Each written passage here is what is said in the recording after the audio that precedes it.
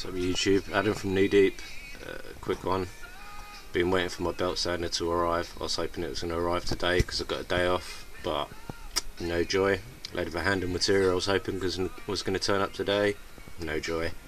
Never mind, something did turn up and I was really surprised. Didn't order it till about 2:30 in the afternoon yesterday, and the fellow on the phone said it probably wouldn't turn up till Wednesday, and I wasn't going to be in to take the delivery, but lo and behold, turned up this morning.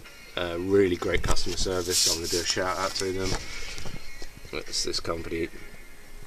Fellow on the phone, really helpful, really friendly.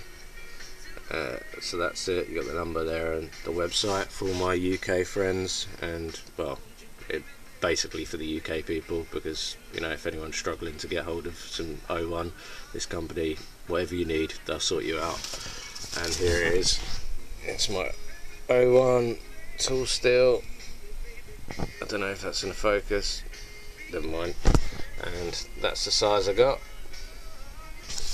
It's a big old hunk of steel. Look at that beast. I was ordering it in pieces like this big, which is I believe 50mm, but I was finding I was getting little pieces and offcuts that I couldn't use, so I decided to go for 125mm, and then I can hopefully just, you know, the pieces between the cutouts I can make more out of and try and save a bit of steel rather than having loads of scrap.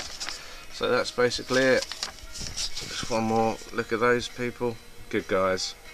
Recommend them to anyone in the UK if they need some O1.